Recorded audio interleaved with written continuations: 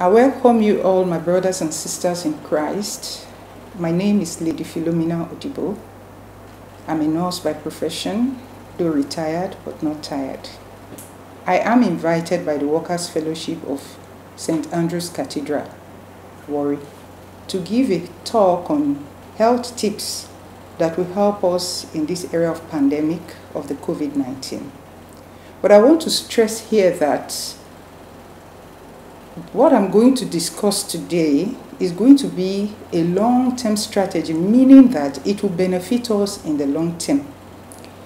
I know we have been having all manner of talks and teachings on health tips, but with COVID-19, there are more things that have come up that we need to learn how to do them and how to use them and make them part of our daily lives.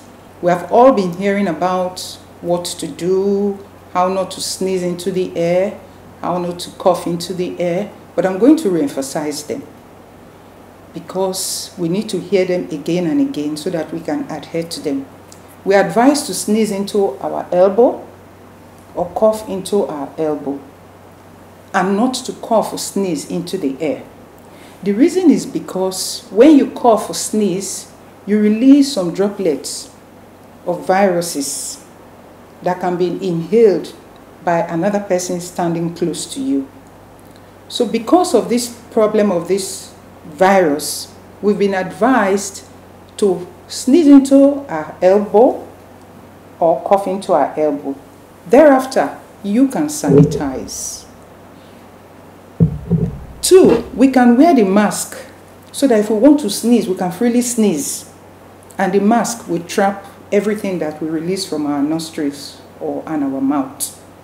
We have 2 different types of mask. One is disposable, this, meaning that you can use it and throw it away when it is soaked because it gets soaked easily. It can protect us to a great extent. It's a surgical mask, popularly known in the hospitals, but now everybody is meant to wear one, but it's not readily available. So we have gone as far as developing our own mask with our local fabrics to help us in this era. What I have simply done here is to look for the best possible fabric that can help us to filter the air we breathe in and to give us comfort while we wear them. This mask, this is how you wear the mask. It has 2 slings. You slip one sling over your ear. Let the mask cover your nose and your mouth. Not only your mouth or only your chin, and not like this, like we see most people do. It should fit on all sides. This is how you take off this mask.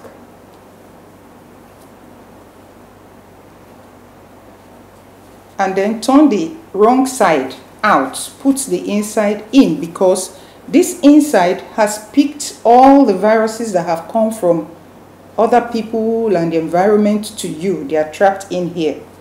This right side, the white side, is what has been in close contact with your face.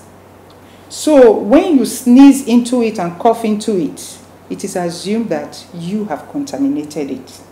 And so when you take it out by releasing one sling and the other, you turn it out without touching the outside, because that's what has come from other people and the environment. You just turn it inside out. You must have a bucket to wash them. Drop it in the bucket with your soapy water, hot soapy water. You wash, you iron, dry it in the sun if there's sun, and then iron it because heat will help to kill the viruses in it, especially the COVID-19. 2, we have been asked to wash our hands. We wash our hands regularly before, but this time that we are emphasizing it. It's not just to wash ordinarily like this, it's to wash it properly. Look at my palms. They are not as flat as a sheet.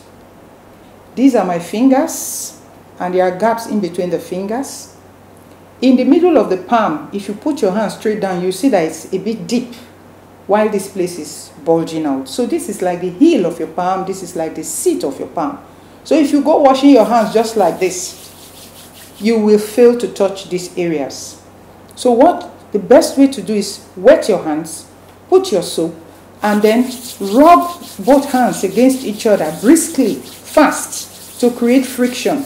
Use one hand, wash the back of the other in between the fingers. Paying attention, especially to this thumb because it's quite far. If you do this, you are really not touching here. So pay attention to the thumb, between the thumb and the index finger. The same thing. Use the fingers of one hand to scrub the seat of your palm very well. The fingers of the other hand to scrub the seat of your palm. You can even go as far as using the fingers of one hand to scrub the fingers of the other hand, and do likewise, and then rinse your hand under running water. By the time you are through with this, you would have taken about 20 seconds. And we all know that hand washing will wash off surface bacteria and viruses. 3, we have been asked to keep the physical distance. I will tell you why all of this is in this sequence. You won't sneeze into the air. This will prevent, the mask will prevent you from sneezing into the air. That's one. The distance will prevent what comes out of you to be inhaled by the person in front of you. That's why they say we should keep 6 feet, 2 meters, because the virus is not light enough to be carried far by air, but it can go as much as near this 2-meter distance. Because it is not able to be carried by air like other viruses that we have had over time, when you sneeze out, the person very close to you that is less than 2 meters to you can breathe it in. So if you are not wearing your mask, you will distribute to the person standing in front of you or beside you. If the person in front of you is wearing a mask, the person is protected. Then these viruses can now fall on your surroundings, on your clothing, your table, even on your hand, your rings, your wristwatch, and so on and so forth. And then from this place, another person can come touch the surface that is contaminated and so on, carry this virus from one place to the other. So that's why they talked about wearing gloves. While you are at home, you may not need your gloves. While you are in the public places like markets, public transport, burials, where you have large crowd, your gloves are important because you will touch surfaces. These are just clean surgical gloves. They are also disposable. You cannot reuse them. They are very light. So what you do, you must wear the pair of gloves at any given time if you are going to wear your glove. If I have to go to the market, for example, I will wear my gloves. Or I'm going to the supermarket, I will wear my gloves. If I choose to go to a crowded place, any crowded place, I will wear my gloves. When I am done, when I get out of that place back home, this is how I'll take it. This is the surface that have touched every other area that may have collected microorganisms. I will take them off like this. And I will dispose. We must all have paper bags in our small dustbin. Dispose tight and we throw away. This COVID-19 is not going to go away so soon, or may not go away so soon. If we take a look back at where we're coming from, we have the flu virus that has been there even before some of us were born. It's still there. We have had the Ebola. Ebola is gone by the grace of God. We have Lassa fever that comes on and off. Even in the early days of this shutdown in March, we still had cases in the country of Lassa fever. And now the COVID-19. So all what we are learning today is going to help us live a normal life in spite of COVID-19 or any of the viruses. So we're going to talk about cleaning. Normally we clean our homes, we sweep, we damp dust, but we're going to intensify it. We're not just going to damp dust on top of surfaces, tables, handles where we touch every day. people come in and out and handle them, we should wipe them with warm soapy water first, and then we disinfect. The floors are the most dirty parts of any home, of any place, because everybody comes and step on the floor. And the commonest disinfectant we have in this our area is the hypo or jig bleach. It is very corrosive. It releases fumes. So when you want to use this bleach, you must be very careful not to allow it touch your skin. If you can't afford it, wear your gloves before you open and dispense your bleach. What we will do, I will just teach the simplest way we can use bleach. If I decide to use 1 cup of this bottle of bleach, I will add it to 9 parts of water, meaning this container of water 9 times plus 1 of bleach. That's 1 in 10. And that can help you mop your floor. That concentration is strong enough to get rid of the virus on the floor. If I want to clean tabletops, door handles, and so on and so forth, there are some materials with which we have made our doors, our handles, that cannot tolerate a strong concentration like the floor. But it's also good enough to get rid of the virus. So I will take 2 tablespoons like the one you use in eating, of bleach, and add 2.5 beer bottle. You know the beer bottle is, you know the size of beer bottle. 2.5 of beer bottle of water to 2 tablespoons of bleach. That is strong enough to clean surfaces that bleach can damage. So you can use them for your door handle, you can use them for your tabletop, you can use them for your shelves, your counter in the kitchen.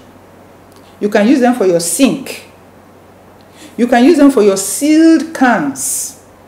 We buy canned food here and there from the shops. If you look at some of them, you see some brownish sediments caked on top of these tins. These are from all manner of things that have fallen on them. So with this COVID-19, we can use that dilution, 2 tablespoons of bleach to 2.5 beer bottle of water. Wash this can very well with this solution. Leave it for about 1 minute before you wipe it dry. But note, you cannot use it on a sealed can that has shown signs of rust. Once rust starts appearing, it means that the strength of the can is already wearing off.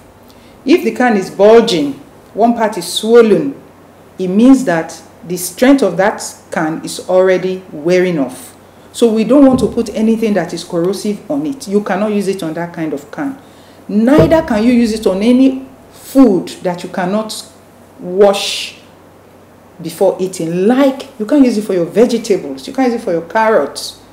It's just on tins, tin, like salad tin, baked beans tin, tin tomatoes, that is still intact, so that it will not get inside, because you cannot afford to ingest this. It's poisonous.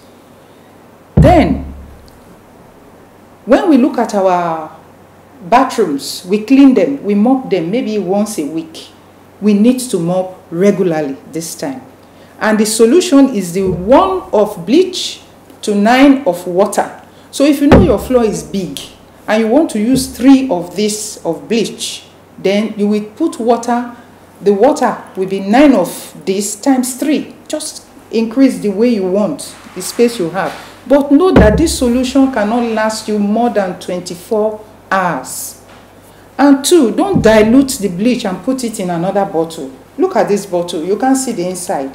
It is deliberately made like this to protect the bleach, because sunlight cannot penetrate this.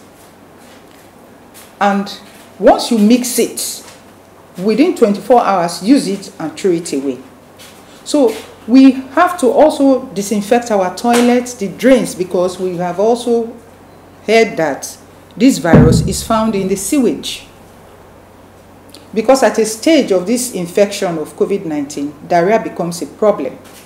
So once you start stooling, once it triggers diarrhea, then that virus will be released in stool. And so we must disinfect our drainages through our bathroom and our toilet bowls, the drainage in your shower or your bath, the wash hand basin, by pouring some amount of bleach, and then add plenty of water. Follow it with plenty of water, because bleach can mix with anything to release numerous types of gases. That's why I said it releases fumes. And when you want to do that, make sure that all the windows are open so that fresh air can come in and take away the fumes from this bleach. As for our vegetables, our fruits, we can wash them with salt and water before eating or before cooking. Sometimes we buy packs of food that are sealed from the shops. They are sealed with tough cellophanes. With this same solution of 2 tablespoons of bleach to 2.5 bottles of beer, you can easily rinse that pack. Leave it for 1 minute. Leave the wetness for 1 minute before you clean it dry. Then take out that cellophane and then take out your fruit. Rinse them with salt and water and keep for your consumption. COVID-19 has taken us like into the dark age, because everything seemed to be shrouded with mysteries that we don't know. We don't know when it will stop. We don't know how it is going to stop. But as children of God, we are praying and expecting that one day God will take it away. Before this comes, we must imbibe this habit, because it is pertinent for us to obey little instructions for our own good. So once you get used to all these practices, it is hard for you to stop them. You find out that without them you cannot function. And you find out that because you know them, because you practice them, you want to tell everybody around you, that you perceive is not doing the right thing. And that's what it should be. Some of us have aged parents that even before COVID-19 are not mobile like before. They don't come out. This is a time for us to look after them, visit them from time to time, make sure that these little cleanings are done for them, do their shopping for them. If we look around us, what is happening around us is not good, because people are not complying. People believe that there's nothing like COVID-19, that is a scam. Even as at that, protect yourself. Wear your mask. Cough into your elbow. Sneeze into your elbow. Sanitize. Wash your hands regularly. If you cannot afford the sanitizer, just keep washing your hands. Look at my hands. I have practiced nursing for many years. My hands are still the same. We wash and wash and wash. It will keep you healthy. It will keep your family healthy.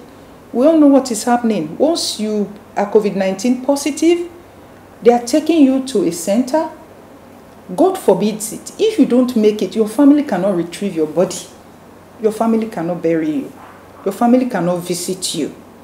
So let this be at the back of our mind. And let us keep trusting. Because I believe that there is a ray of light in this dark tunnel of COVID-19. That one day, it will go away.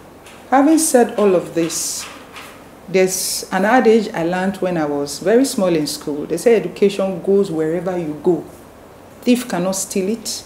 Fire cannot burn education. This little education we have received today, let us hold on to it even after COVID-19 goes, because it's going to help us to live a better life. Thank you.